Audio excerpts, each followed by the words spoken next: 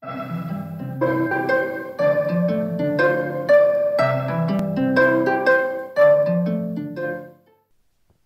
Patchwork Cat by Nicola Bailey and William Mayne.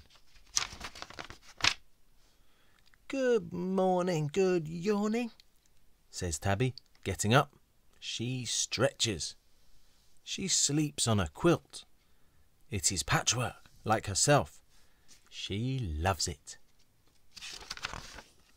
She loves her breakfast too. She waits for it. She says good morning and good yawning to the people who live in her house. They are a mother and a father and 2 children. They all watch for the milkman. Tabby's tail begins to twitch. They hear his float. They hear him sing. Tabby goes out and loves the milkman. "Oh, milkman, milkman," she says, "you can come and live at my house any time." Milk is poured for her. After breakfast, Tabby goes to have another little rest. But she cannot find the patchwork quilt, her matching patchwork quilt. "Ah," says the mother, "we have done some snatch work on your patchwork. We have thrown it out because it is so very dirty, and we shall buy a basket." Tabby does not want a basket. She will do some angry scratch work on it if it comes. "I think I should send this family away," she says. "I shall have the milkman here to lodge instead." She goes to look for her patchwork quilt, to wash herself and stretch and sleep. She finds it. It is in the rubbish bin. She reaches up and touches it. She climbs in under the lid with it and goes to sleep. Then bang and crash and black and thick the dark. The lid is tightly on. The bin is in the air and upside down. Tabby falls out, wrapped in her patchwork quilt. She is in the rubbish truck. She sits and cries with no one there to hear. The engines and the shaking and the dangers and the quaking catch her calls. She is going on a journey. She is scared. She does not like it much. She hisses and she arches up her back. But no one knows. The journey ends. The truck lifts up its back and hisses. It tips out Tabby and her patchwork quilt. Where she is, she cannot tell. There is nothing good to see and nothing good to smell. She does not like to touch. She sees that all this place is rubbish. She has to dodge aside. Here comes another batch, and then another, until the day is over. The last truck goes. The driver latches up the gate.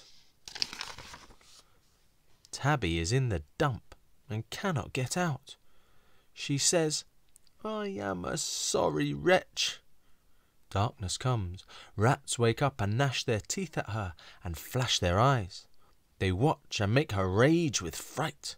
She guards her patchwork quilt all night and growls and squalls. At morning time the rats go home. The gates are opened once again. The trucks begin to pitch the rubbish in. Tabby drags her patchwork quilt up to the gate. She will not let it go. She waits until a truck has left, and with her quilt she follows up the track. She hopes a truck will not come by and crush the patchwork quilt or crunch her bones. She crawls along the ditch. She holds a corner of the patchwork in her mouth and has to clench her teeth. She comes safely out, but she is far from home and does not know how long she'll have to trudge. She will not go without the patchwork quilt. Her teeth begin to ache. She goes along a street and does not know the way.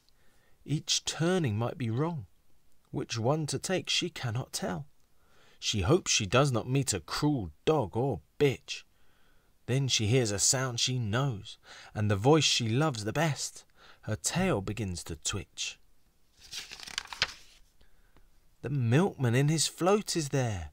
The rich voice sings a morning song. "Good morning," says the milkman. "Is Tabby far from home and lost? Come up with me, and I'll soon fetch you to your kitchen, with your pretty patchwork quilt that's all the fashion.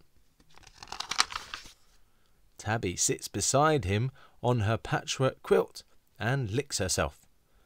The milkman pours fresh milk to drink. Tabby is hitchhiking home. At home, the mother and the father and the children are very pleased to see that she is found. Tabby thinks that they can stay if the milkman will promise to come each day. The mother says that she must wash the patchwork quilt to make it fresh and mend it with a stitch or two to make it new. Tabby says, "I'll be tired soon, so wash it now." When it's clean, she sleeps till dinner time, then wakes and says, "Good morning, good yawning," and has a great big stretch. She makes sure she is home and goes to sleep again all afternoon. The